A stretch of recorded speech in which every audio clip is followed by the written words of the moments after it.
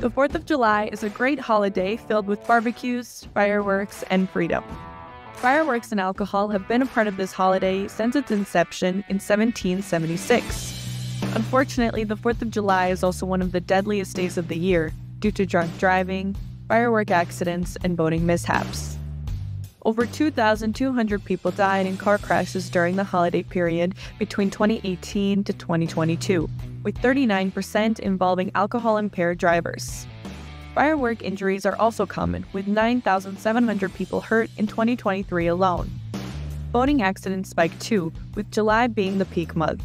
Remember to stay cautious, supervise children around fireworks and grills, and never drink and drive or boat. Despite these warnings, we hope you have a fun and safe 4th of July. Enjoy the burgers and fireworks.